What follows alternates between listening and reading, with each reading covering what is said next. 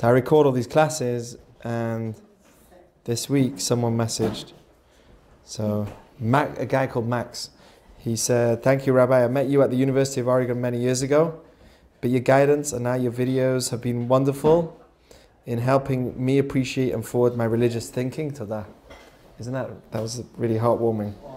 So, sometimes I also why am I doing this? Why am I bothering with all the recording? I do like it, but sometimes I still think, why am I doing this all? And then, it's a message like that which makes you put your effort. It's been, we have Relatable Judaism, a podcast, and it's on already 120, maybe 130 talks already that have been recorded. So check it out when you're on a drive or something. There's so much there, you'll love it. There's a lot of discussions, all the Taco Tuesdays that we've done not ever since we started. I didn't start recording it as soon as I got here. Probably second, third year. Yeah, but at some point we started recording them, and sometimes you do things and you think, okay, whatever, I'll do that on the side. It's not even that. It is effort, but it's not that much effort. And I thought, okay, I'll just do this on the side. But slowly I'm getting a lot of messages from people that have been involved with us in the past, and it's really nice. Okay, so we're now on Pirkei Avot, and we're discussing some of the wisdom of life from Pirkei Avot. I just feel like I'm far from everyone. It says in Pirkei Avot like this, a very interesting idea, and I want to start off with an idea first and then build it into the words. So the idea is like this: there are three types of people that you meet. Either a hierarchy, someone who's above you, or someone who's on the same level as you, and someone who may seem worse to you in your eyes. Okay, which means it could mean in terms of wisdom, you're smarter, but there's always someone who's smarter than you, right? There's three types of people that you're going to interact with, and they all need to be worked with, meaning they all could be your friend. They all could be, well, not necessarily your friend, but they can all be someone that you're connected to, and you should have these three. God made these three in the world for a reason, and you need to accept them. Meaning if somebody, let's say, says, I don't believe in a hierarchy, then it's a problem. It's very, very important to have a hierarchy in your life where there's someone to look up to, someone to strive to be. It means that you have a goal, you have an identity. Someone who has no identity, then they don't have a hierarchy, right? Who are you? No, I'm someone. What you're trying to do? I don't know. What's your goal in life? I don't know. So then there's no hierarchy. But the stronger identity you give yourself, the more likely that there'll be a hierarchy that you need in your life. Okay, if you're striving to do really well in business, then there's going to be someone else in business who's doing a bit better than you, and you're going to want to look up to them and see what they do. Make sense? Somebody's on the same level, same wavelength, could be in terms of wisdom, but it could also be in many other areas. A friend, someone same age, someone in the same situation as you, someone going through a similar difficulty, someone who can talk to you, and that person could be much greater in many ways than a hierarchy, right? Because they're more relatable. They're going through the same situation as you. And then there's someone who's always what we would call, or what seems to be worse off than me. And there's all these three people in your life, and you need to accept them. Some people might ask me, I don't like it. I don't like the fact that there's some people that are below me, and there's some people above me.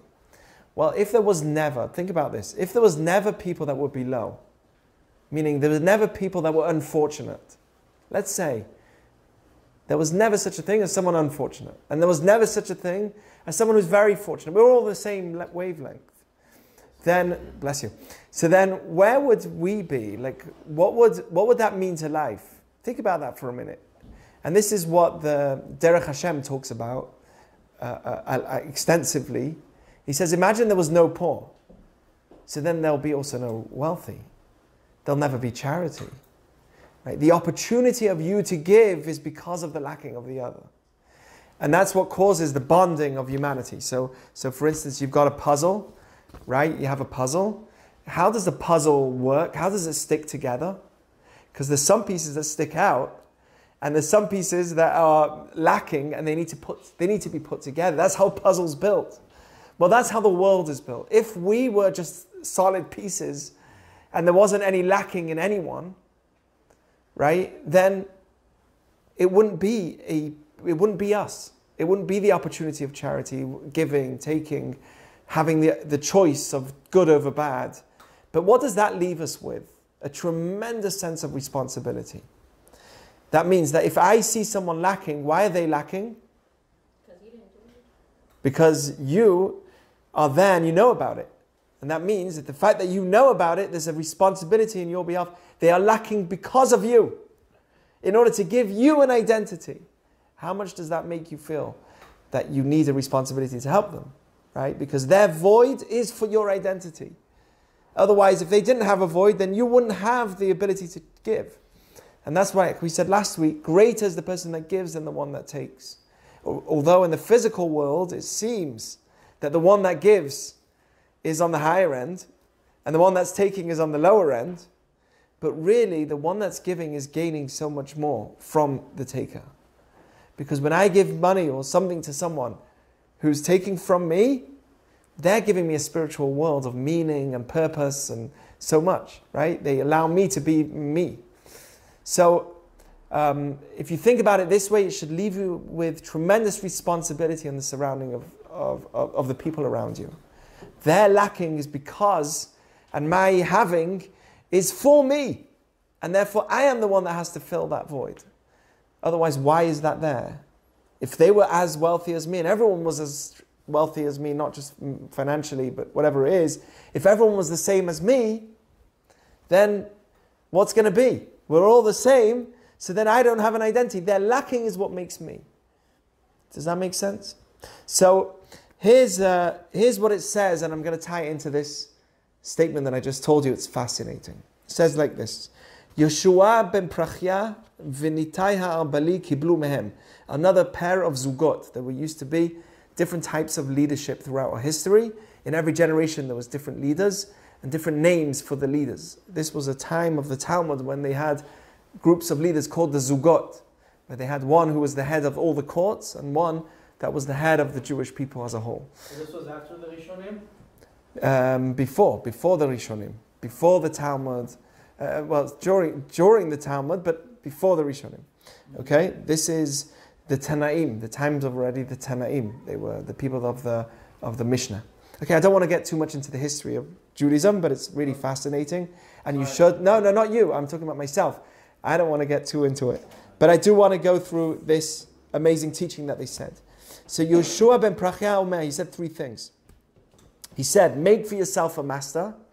Who does that represent of those three that I was talking about? The top hierarchy. The hierarchy, right? Make for yourself, this is how to deal with the hierarchy. Make for yourself a master.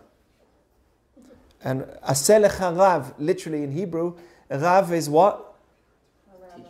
A rabbi, but literally it means a teacher, right? But it means, in context here, somebody who's scholarly in Torah as well. Ukneh lecha chaver, and buy for yourself a friend. That's strange. Shouldn't it just say, get a friend? No, buy yourself a friend, whatever that means. Feels like something's about to explode. Did they use Right, the but- word lechosh? No, kinei, like kinyan. It's another way of rechisha. Kinyan is a not necessarily with property. It's a form of rechisha is normally, that's what I understand, is normally with land. And kinyan is done with things that are movable. Right, Okay, so but it never- means to acquire. I asked because I could never hear people say lechosh chaverim. Lechosh can also mean to acquire. So when you think, oh, I'm going to acquire friends, Yeah. like, it doesn't sound as weird when you say buy friends. It's like, Yeah, right. Yeah, what does this mean? And it doesn't mean lechosh, it's kineh. Koneh. And koneh mashu, I buy. Buy for yourself a friend, which sounds strange. Buy a friend. That's what it says. And then it says, finally, judge vehevet kol ha'adam lekaf zchut. Judge all of mankind favorably. Okay, give everybody, and it doesn't say mankind, it says et kol ha'adam. It doesn't say kol adam. It doesn't say judge every human. It says kol ha'adam, all of the human. Right, so if you've got somebody in front of you, it's saying judge all of that person favorably. Not just judge favorably, all of that person, judge him favorably. what does that mean? Or her, right? So we have to kind of understand, and what's the connection between them? So I've already made a connection. First it says, make for yourself a master. That's representing the hierarchy. You need to have a hierarchy, somebody who's above you that you look up to and you want to be like. Everyone needs this. And no matter how much of a person you are in your field, there's always a hierarchy that you need to be with. Someone once told me, it's very lonely to be at the top of a mountain. And you shouldn't be. Right? There's always someone that can be above that mountain. And if you think that there's no one else, that's why it says in Hebrew, Aselecha, make yourself a rabbi. If you think you're at the top of the mountain, and that means you know more than anyone else, still make yourself a rabbi. That's why it's make yourself a rabbi. Even if you think that you are the highest of all, and you say to yourself, well, that guy doesn't know as much as me, still make yourself a rabbi. I'll tell you something interesting. People that train for Olympics, okay, are they the best at what they do? No. Yes and no. Let's say they are. No. But who's the fastest runner? What's his name? Usain Bolt. Bolt. What was his name? Usain Bolt. Usain Bolt. Does he have a trainer? Yeah. Yes. Yeah. That's strange. How could someone tell him what to do? You ever thought about that? Because the trainer needs to make money too. There you go. It's about money. The trainer is there to tell them like how to improve your speed, how to give yourself that agility to keep going forward. Good. But isn't it interesting? From a logical perspective, you're right. From a logical perspective, for a minute, just think about this for a second. Right? You're right that that's what the trainer's there to do, is to make sure he's doing everything right. But who are you to speak? Right? Couldn't he just turn around for a second and say, hey, excuse me? Did you do it in 8 seconds like I did? Or whatever it is? How dare you? Right? Who are you to speak? He could easily, logically, he could have the pride to say it. I think Tila's crying. Yeah. He probably does say that though. But also, Mm. whenever, like a person, And that's a problem if he does. Yes. like whenever a person is in the in the moment, they don't really see what's wrong and right. So I think that's why you always have to have someone that's outside of you. Yes, objective opinion. That no matter what happens, even if you know. By the way, is anyone cold? No. It's cold? Okay, if there is, at some point you can close the door at the back. Like, Because we do have I feel like a crosswind. So if you do, you can close the door. Anyone, vote. Anyone want the door closed in the back? Vote? Okay. Okay, we're good. So, no, don't close it. No, Don't close it? no one put their hands up. So, Brian's a little cold back here. No, I'm not cold. I'm very warm. he's warm at heart. His body's warm. His heart is warm. Everything's good. So, Asel Charav means make yourself a master. Have someone who's objective, and that's what you're also saying. Have somebody objective that no matter what happens, even if you are smarter than them, but because you are in that position, is it right for an Olympic runner, champion, to have somebody that's telling him what to do? Of course it's right. Does he need a trainer? Of course they do. Of course they need a trainer. Because no matter how good you are, you need someone to guide you objectively that can watch you from the outside and push you to your highest potential. It's a very interesting point. You can learn from somebody that doesn't even know as good as you because they are objective. Yeah. So it's not to just look at someone as a potential positive role model. It's actually to have a mentor, right? Yes. That's the goal. Yes. The goal is to have a mentor. The best situation is where you look at him as a hierarchy. There's respect, there's real learning, there's listening, there's a listening ear. But even if you believe, that's what it's saying here, even if you believe you are at the top, you're the champion, and you say to yourself, I am the best, it says here, Asel Charav, make for yourself a hierarchy, even a situation where you are the hierarchy of all. And there's cases where you might know that you are, like the Olympic champion. Right? You know for sure you're the best at real estate in the whole of the US. So you know it, that's it, you've got the name. You were the top of the Times or whatever, the Forbes, and you won every time, and everyone knows you and loves you. That's it, you're it. Still, Asel Charav, make for yourself a master. And I'm not just talking about work. Of course, I'm talking about spirituality here. And that for sure, we need a hierarchy, right?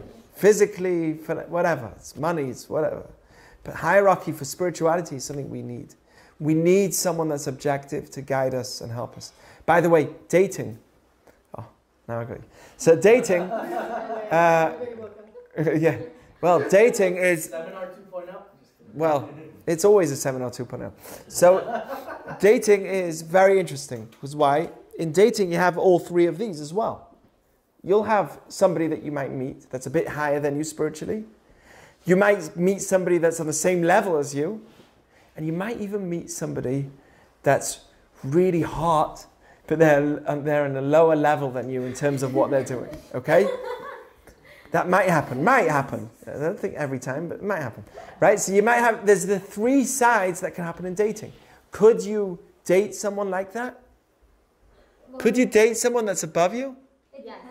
I've done Why not? Yes. Can you date somebody who's on the same level as you? Yes. Can you date someone that's below you? It's really hard. It depends. It depends. Yeah. It depends. Always depends. How? How? In these ways. I like higher. How can you? I'll tell you how. Aseh lecharav. If you're willing to learn from the person that's higher than Yeah, you. it depends. If they're willing to like grow in your direction that you're trying to go, then it's okay. But a lot of times they're just like, I don't know if I want to do that. Exactly. You're right. So, If they're willing to grow and you're in the same direction as you, they could be even lower than you, then it's fine. then it's fine. And there's another condition. Of course, you have to be going in the same direction. Also, if someone's above you, you need to be going, no two people on the same level, right? Fully. But there could be stages where you can kind of feel like we're the same wavelength. And there's some people that you're dating that you could feel that, wait, they're way above me. And there's some people that you can feel, wait, they're way below me. How do you deal with them personally, internally? For sure, you have to be going in the same direction. That's for sure. But there's something that you have to do as well, and these three things. Rule number one, if you're dealing with a hierarchy, you're dating someone that's above you, you have to have the humility to say, I'm willing to learn from this person. If you're going to say, I can't learn from this person, I'm not willing to be under them in terms of having a listening ear and understanding that they know a lot more than me, let's say, in whatever area it is, whether it's spiritually or whatever it is, then it won't work. You have to make them for you a master. If they are the same level as you, Knei lecha chaver, you buy yourself in as a friend, and I'm going to talk about buying yourself in as a friend. And if they're below you, how do you deal with them?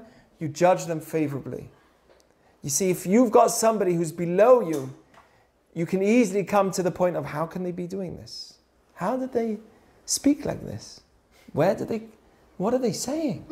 Right? So there's all these like judgments that you can go through, judgmental thoughts that can go in your mind, like I can't believe this and that. There's a whole list of things that you start judging the person. Judge the whole person favorably. If you're able to do that, you can actually date that person too. Besides for the fact that you have to be going in the same direction for sure, but you also have to judge that person completely in a favorable manner. If you're able to do that, then there's no problem. Okay, so there's these three aspects. It's amazing. We're just talking about three things, and they're so powerful to many areas of life. Yes? But aren't you supposed to judge people in every level of hierarchy in a favorable manner instead of judging them in such a negative? Of course. But when it comes to someone who's below you, is that not more likely that you'll judge them? You kind of have to like see how rigid their mindset is also, and like where they're heading, kind of like. Of course. By the way, when it comes to dating, in a way, I'm going to talk about this. When it comes to dating, at least in marriage as well, when it comes to your own personal life, judging favorably doesn't apply. Yes. When it comes to your own personal life, you're not going to start saying judge favorably. You want the best. You want the best spouse, right? Meaning, I'm going to do business with someone. I've heard that he did some shady deals with other people. I know that he did some good deals too, but he's got a name. His rating on eBay is I just saw you. His rating on eBay is not so good. It's 2.8, right? So I'm doing a deal with this person, but I know that he's got very bad rating from my friends or whatever. Please don't think of this only as business, right? But you get what I'm saying. This person doesn't have do I judge them favorably? Yes. But do I have to marry them? Do I have to do business with them? No. When it comes to my own personal life, that's a different story. You should give them a chance. I give them a chance. I give them a chance, meaning I don't judge them. I don't judge them, but when it comes to me personally and the choice of who I'm going to marry, I want to make sure that I have a very good person. Now, I also have to be realistic. I know that I can't, yes. How do you know if someone is above you or below you? Isn't it all circumstance and the moment that you're exposed to them and the perspective that you see them? Well, I can give you examples. It has to do which avenue of life you're talking about. Yeah, it depends on which avenue. I'm not, when it comes to dating, obviously it's values. Spirituality and values. Okay, so what are their values? Are they like talking about, what do they do in their spare time? That's a good test of seeing someone's values. What do they do when they're free?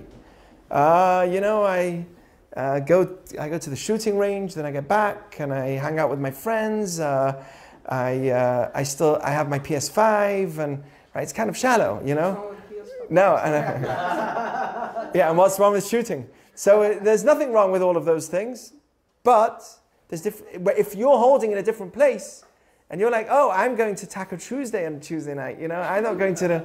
So if you're holding in a different place in terms of your values, where you're holding, you'll know that those are things that you'll say, oh, okay, they could do that once in a while, but why is that the focus of their conversation? That's why dating takes time. It's not like you just date someone and you say, okay, fine, we look good, let's do it, right? Let's get married. It doesn't work like that. It takes time. And what we're taking time with is to see where we're holding in terms of values and if I can handle the fact that either they're above, same level or below, right? There's a lot to talk about. That's an example. I'm really talking about values, and that should really help is, where are they holding? What kind of conversations are they having? Look, granted, I'll say that when someone dates, a lot of times they're not being themselves at the beginning. They're being extra awkward and trying to impress. So, it could be that you need to give it some time. But once I do know the person, once I do get to know the person, and I say to myself, okay, listen, they are great. I'm not judging them, but based on the family values and the things that they have, they're very different than mine. They might be a great friend, but not for marriage, because when it comes to marriage, I want someone that's the best for me. So that's why judging favorably is important, but not when it comes to you personally. Even if, let's say, you say to yourself, I can't marry this person, you should still judge them favorably. You should walk away in a happy way, but judge them favorably. The reason why they have these issues is because of their difficulties that they had growing up. It's not their fault. That's called judging favorably. Not blaming them or downgrading them because of their situation. But to say that I have to marry someone because I have to judge everyone favorably is insane. So when it comes to money or my own personal interest, then judging favorably is is different, okay? Because I'm involved. Kabdel v'chashdel, that's it. So, she's right. Okay, kabdel v'chashdel means respect the person in front of you, but also suspect Trust them. but verify. Trust and verify. And well, be suspicious. If you're dealing with someone in terms of, you're giving them a lot of money, it's suspicious. Okay, so here's the next thing. There's something very interesting as well. It's fine.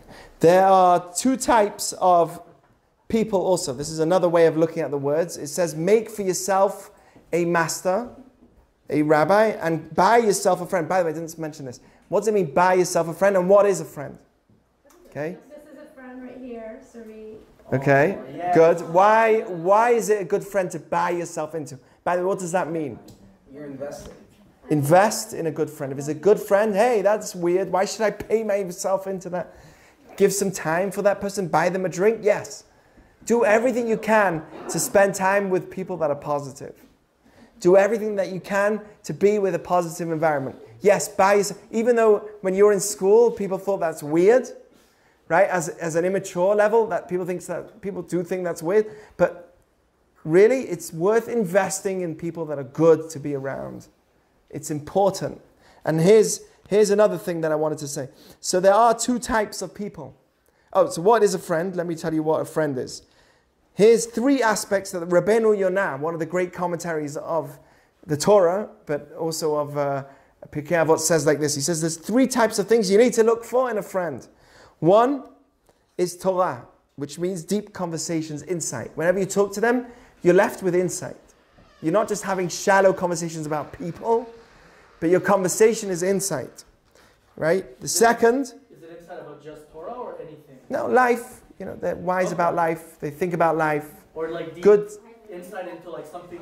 It doesn't have to be deep, but it just has to be something which is Torah values, like just values. Someone that has normal conversations, not only things that are outside of values. Okay, so that's number one. A good friend is someone that has good conversation and Torah values. Number two, they only do good with you. Meaning, no one's perfect, but you're both shy enough from each other to not do the bad parts next to each other and only the good parts next to each other. That's what he says. Why? Because that way, you're not pulling each other down. You're shy. There's a certain embarrassment from that person because you hold of each other to a higher standard. And therefore, you're only going to do good together and grow. Okay? So it's the kind of person you get to meet in a positive environment. It's the kind of person that you only see when you do good things. There's some people that told me, they come here, and there's things that they do that they don't want their friends to know that they do. So they do that quietly. I say, you're in a good place. What? Yeah, you're in a good place. Why? Because when you come here, you're only doing good things and you're shy of telling them the bad things that you're doing. They're holding you to a higher standard. Wait, but what's the difference between that and hiding yourself? Doesn't that mean you're being fake? No, no one's perfect.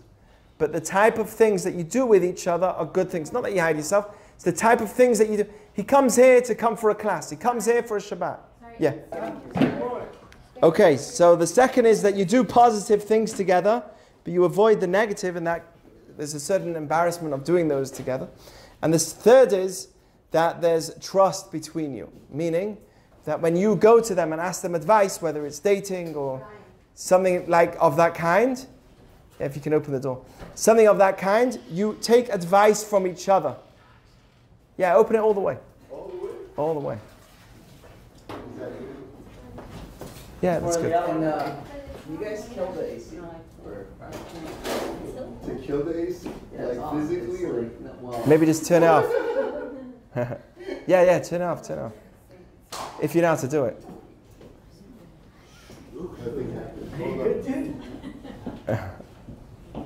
Okay. Fine. So finally, I want to tell you the last thing. We'll scrap the three things for buying yourself a friend, but those are the three things. Someone you could trust. Meaning you could tell private things. How do you know you could trust someone? Huh? How do you know if you could trust them? You give them a test. What's the test? Can I trust them? This is actually very important. How do you know if you could trust someone? I'll tell you. Are they telling you things about somebody else that they tell you, hey, don't tell anyone that I'm telling you this? That's a very scary thought. Oh, they're doing that about someone else, and who says they're not going to do that about you? Right? So that's the way. Trust is that you can talk to them and have advice from them. They'll keep a sword, a secret between you. You know that whatever you talk to them is between you and them, and it's not going to get around as much as you can. Okay? Now, finally, it says, judge everyone favorably. What does that mean? You ready? What does it mean to judge everybody favorably? Why does it say judge all of that person favorably? Anyone know? Can you repeat the question? It says judge all of the person favorably. What does that mean? Their past, present, and future. Yeah, what else? It means, Well, that's everything, right? it means to believe that they have innate good, that they're capable of being better. Well, yes. What's the reason that we judge people? Because we don't judge all of them. Meaning we only judge a certain aspect. We see only this moment of when they drove past me and they didn't say hello. I didn't see what happened beforehand. I didn't see what happened after. I didn't see the whole process. That's not done. It's kol ha'adam. You're going to judge the entire person to his entirety. Right? Get to know the entire person. Isn't that interesting? So I'll finish off like this. I'll tell you a story of the Ketav Sofer. Fascinating story. I may have told you before, but it really gives you a feel of the idea of judging favorably. You ready? It's a great story. So the Ketav Sofer lived in the 18th century, the beginning of the 18th century, and he was a big rabbi. He wrote many books, phenomenal teachings that has tremendously changed the dynamics of Jewish thinking. An amazing teacher. And he lived in the beginning of the 18th century. And they had one of the first rabbinical conventions. So all the rabbis from all different parts of Europe got together and they got to meet.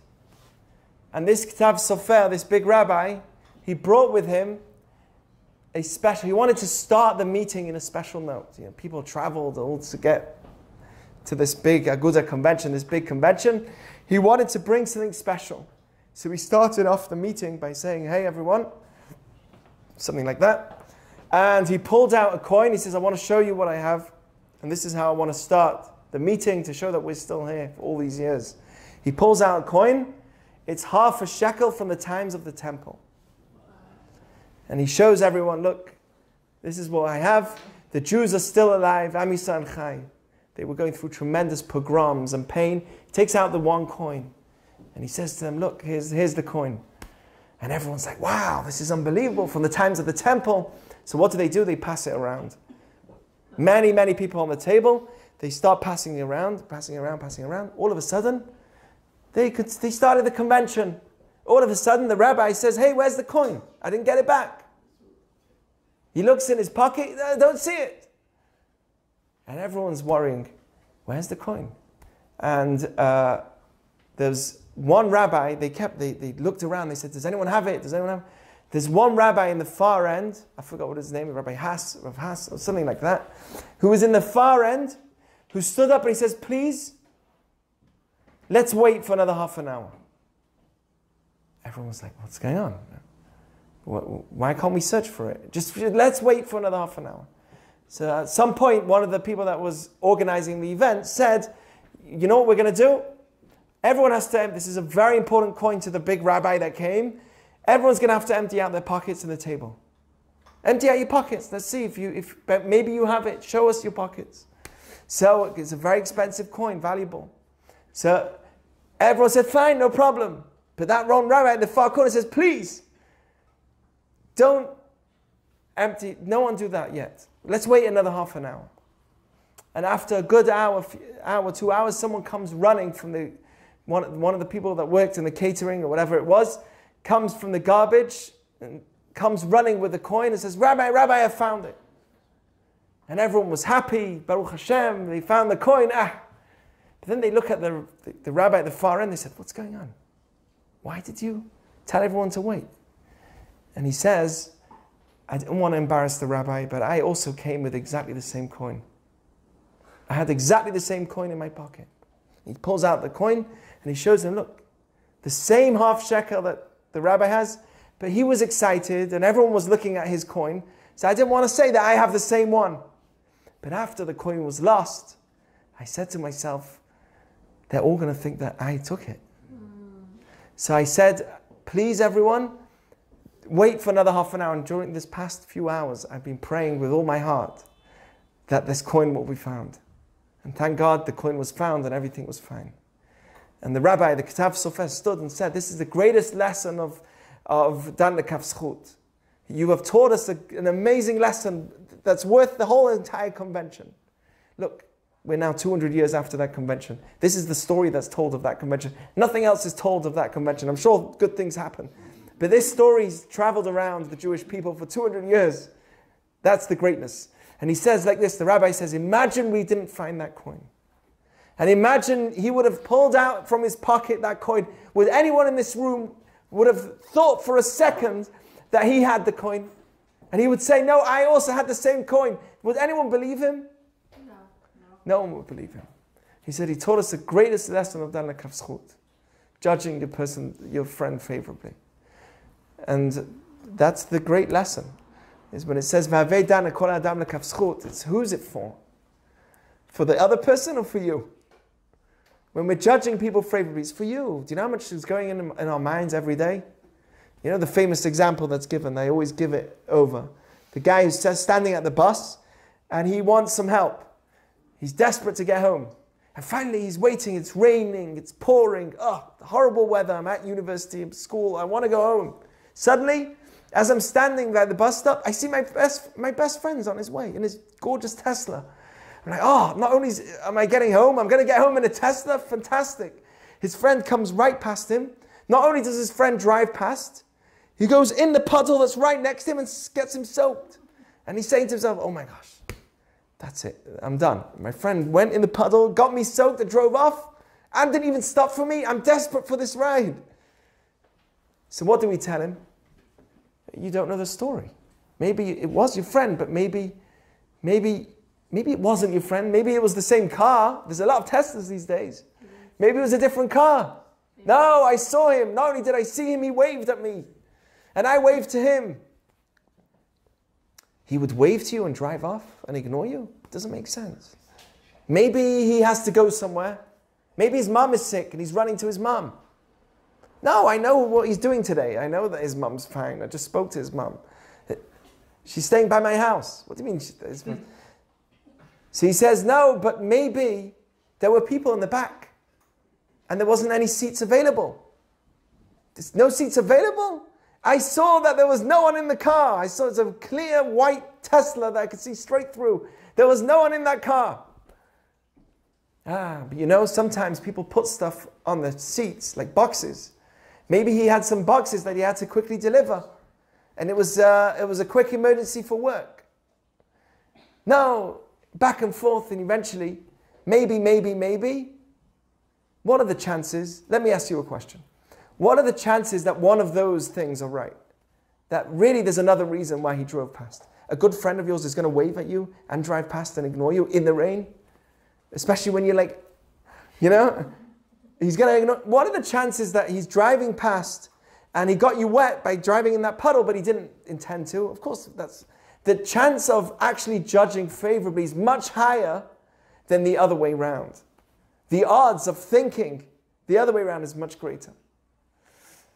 Anyway, the Chafetz Chaim says that Hashem made our mind think in all these crazy ways. You know, like sometimes our mind, I tell people with my barber, when he gives me a haircut, he's like, wow, your hair's all over the place. It really is. So I say to him, yeah, my hair grows the way I think. It's all over the place. So what was I saying? So anyway, that's my hair grows all the way I think. What was I saying? I was saying something. Favorably the car situation. Yeah, but how did I get to my hair? Oh.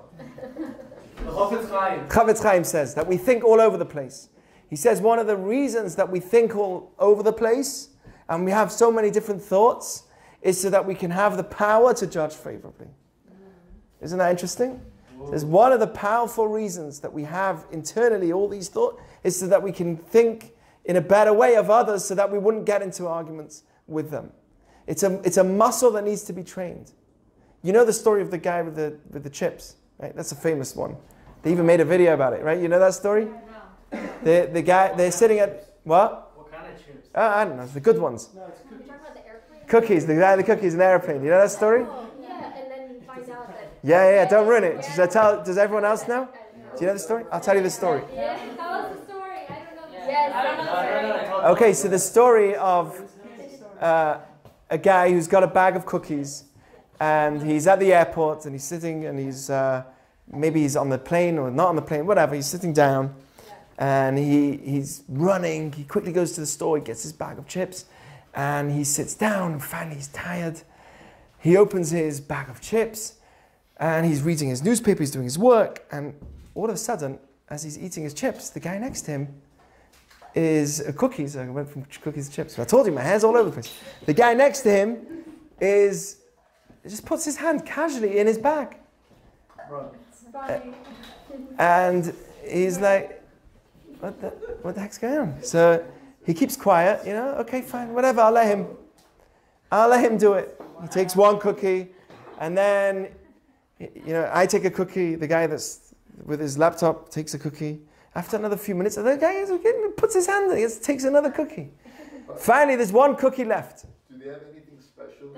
Wait, let me tell you. They're really good. They're Oreos, okay? There's one left. Did they touch hands? No, they didn't touch hands. No, that's Did they touch hands? Wait, let him finish. that's a story I'll tell you on a date night. So, you know, on a date night event, I mean, you know, they know. So let's say there's a bag of cookies, right? And there's one left. There was one cookie left. Okay, one Oreo cookie left. And the guy with his laptop's about to finally, okay, fine, one left. I gave him all those. He's about to put his hand in, and the other guy just slips his hand in and takes the last cookie and walks off. And he's like, oh my gosh, this is insane. The guy goes off, he gets to his plane, he's on his line, and he gets back, he carries on with his bag, he moves and he gets onto the plane. He gets onto the plane, he opens his bag, and what's he seeing there? The entire fresh bag of cookies, Oreo cookies. And he's like, oh my goodness. It wasn't even my bag. It was that guy's bag of cookies. So, but let's imagine this. Let's imagine this. Let's take that story to another level. Let's take that story to another level. Well, I don't know. I think this actually, I thought it was like, what? That's a great Oreo commercial. It's a great Oreo commercial. They actually made a video of it on YouTube. There's a video of it. It's went around. Wow, I thought it was a Jewish story because I heard it at a heritage retreat. Oh, maybe, yeah, it could be. So let me take that story to another level, though. That's where the rabbi comes in. Let me take that story to another level. Here's the next level. Let's say I know the person that was taking those cookies. And at first, I'm taking the cookies, then they're taking the cookies, then I find out that that person walks off, and I realize I had the cookies all along, and that person was giving me their cookies. And I see that person down the road. And let's say I never found the cookies in my bag. Let's say I left the cookies on my chair. And a few weeks later, I walk down that road, and I see that person that was sitting next to me eating from my bag. What am I going to think? Oh, that's the guy. That's the guy that took all my cookies. How dare them? How this? How that? How could he have done it? Imagine the amount of resentment and pain and hate that can go in that person when really it wasn't. It was $5 cookies. It was cookies, but that's another point. It's only $5 cookies. But imagine, and it wasn't even theirs. I took from their bag. Who's done the kafzchut for? Who's judging favorably for? And the answer is, it's for you more than that person. When it says judge everybody, all of that person favorably, it's for you, not for them. It's for you. That's what it's saying. And here's the last thing. It says, make yourself a master, buy yourself a friend. But if you do that and you don't judge others favorably, you're never going to have real friends and you're never going to have a teacher. You want to learn, you want to grow, you want to build a community, you want to. One of the biggest aspects, someone asked me before, can you judge, does judging favorably apply to all of them? Of course it does. And if you have all three, you're what we would call a beast. And you're able to really cope with people and get along with people, learn from people, be there for others, right? It's all aspects. It's a beautiful teaching. And I guess that's it. I hope you guys had fun. And looking forward to next week. Any questions, ideas, thoughts? Judging favorably? I know that you could have said that story of the cookies way better than me. It is a great story. Huh? Oh, okay. Anyway, all right, thank you. Fine.